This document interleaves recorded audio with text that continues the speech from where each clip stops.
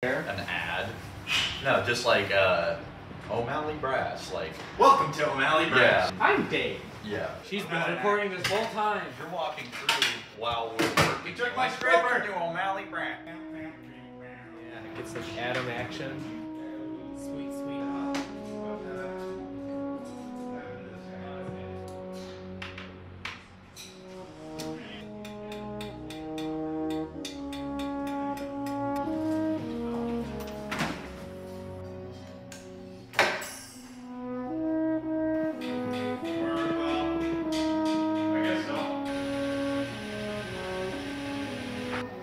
Miles, do you grease your balls?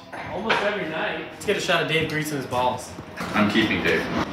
You're keeping Dave? Just greasing his balls. Oh, wow. Wait, that was so cute. Do it again. The in tandem tapping. Sorry, wait. I'm changing balls. I need smaller balls. If you grease them, then they get slightly larger. But they go in smoother, so it feels like they're small.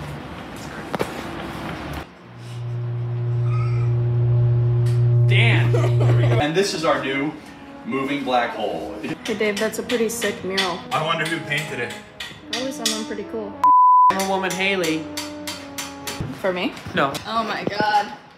Dave's working on the Con 22B, and he found there's numerous holes that haven't been greased in this lead pipe. So now we called the customer. He's okay with us making reproduction. So in under an hour, right? We called him about an hour ago, maybe? Yep, we just gave the customer a call moments ago. Moments ago, seconds have passed. Now we get to make a reproduction pipe mandrel in pretty quick turnaround and get it on his horn. So wonderful assistant Dan already measured this out for us. I thought Dan died. We have blanks that we keep around that are threaded for our drum bench already. Dave Paul himself made. You made some bullshit. I'm just gonna offset our tool. We want to be pretty accurate with this since we're making it. So we're just gonna make a little cut here. 450 tool 1 for offset X 0.45. Boom. Escape. And then we do our Z. And even easier, I'm just gonna. We can load our program. Nice old school technology here with our CRTs. Start cut.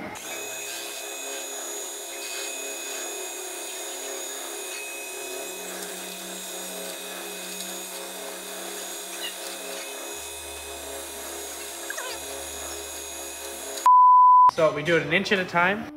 Open it up. Make sure it's thumped, because sometimes the collet likes to suck in. Lead pipes 1 inch at a time, and they're perfect. And it automatically generates the code for us. One of my better ideas that I did not actually do. Thank you, Jeremy. Okay, let that run. How's everyone doing today? How you doing, Rico Fuentes? Wanna go to Rico Benny's tonight? Guys, if you're ever in Chicago, gotta go to Rico Benny's. And if you go there, I'll probably see you there, okay? Rico! Rico Benny's! You walk in the door, everyone does it. You walk in the door and you go, Rico Benny's! That's what everyone does. It's like Cheers, but It's like Cheers. Kids these days don't know Cheers, but old man Dave Paul knows Cheers. I'm a millennial. He's a millennial. Look at the steel scrap one. Let's show the steel scrap one. Look at those steel chips we got. Wow. All from Bell Mandrels and random steel we have laying around. Pretty excited. Cool. Bump it. Let's go bother these guys. Hello, fine gentlemen. You're calling the gentleman. Oh, we're gonna go bother Haley. Haley! Oh, do something cool. Wait, hold up. A little dent be gone. So if you've been wondering why there are legible social media posts and no longer stock photos on our website, that's because of Haley. It's exciting. And she does have a dog. So if you like really mean corgis, come visit us. There's a lot of conflicting information about this dog going around. He's just a baby. He's an old man. He's vicious. So if you get an email from us and you get a response that has less than 5 grammatical errors, it was probably her. Also, all those boxes, if you get a nicely packed box with the packing slip and stickers, that was all her. No more me doing shit I'm bad at. I can't do anything I'm bad at my job. What would they do for? I don't know. Yeah, I'm just a figurehead, you know? You know me, Mike Carr. How's that mandrel coming along? I don't know. I don't know. I don't know. I don't know. I don't think Miles knows as much as he lets on. Halfway there, almost nice. Our band name is called Weird Al Yankovic. It's a parody. It's a parody So of it's parody, fine. so it's fine. I have that much stick out, but it doesn't matter because it's like a Swiss lathe. It's like a 0-point cutter. I just hold it so that it doesn't vibrate as much. Because we're not actually cutting at a 0 point, we're still like 1.5 inches off the chuck face. So if this were a real Swiss, it would like, the cutter would stay stationary an 1/8 inch from the spindle, and the whole bar moves in the spindle. It's pretty cool. You want to make really, really good lead pipe mandrels? Do it on a Swiss. It'd be fucking awesome. So now we got a lead pipe mandrel. We just gotta give it a quick file and a quick sand, and it's ready to go. I'm gonna cut this down to bore as well.